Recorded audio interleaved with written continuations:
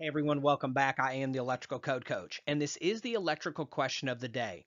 In the 2017 NEC and previous editions, equipment grounds count as blank total based off the largest conductors in the box when considering box fill.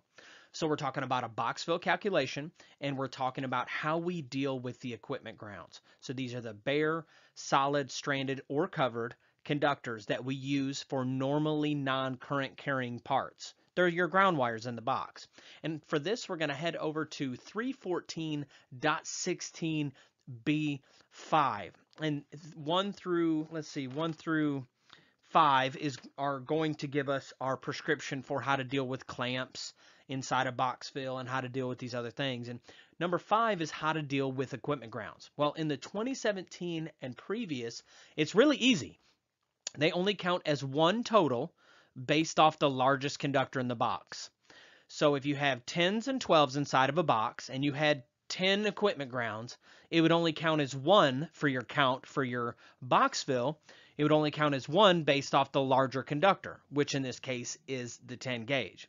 Now, when you get into the 2020 and later, they've changed it. In the 2020, it reads like this. When up to 4 equipment grounding conductors or equipment bonding jumpers are in a single box, a single volume allowance shall be in accordance with this table. So it's 1, but here's the new part of the code.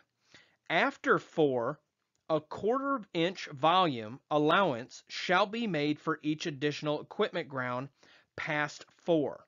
So up to 4, it counts as 1. Then when you get past that, it counts as a 1/4 of a volume, which is to me kind of a convoluted way to calculate it, but I'm not here to talk about some of the convoluted things that are in the code book. But with that being said, 2017 and previous, you would just count it as 1 based off the largest conductor in the box. So it would count as 1 number 10. And when you get to the 2020 and later, you count up to 4 of them as 1. And then after that, you will increase that by 1/4 inch volume for each one past 4. I am the Electrical Code Coach, and my bargain is that these videos will add value to you, and you will in turn add value to others. If you click right there on the screen, you can sign up for a lifetime membership to the Electrical Exam Coach program at electricalexamcoach.com. You'll click on that link. It'll take you over to my Electrical Code Coach website. You can get it on sale right now for $49.99. You click on it, and then you'll have lifetime access to the Electrical Exam Coach website and everything that we build on that platform. Let's get to it.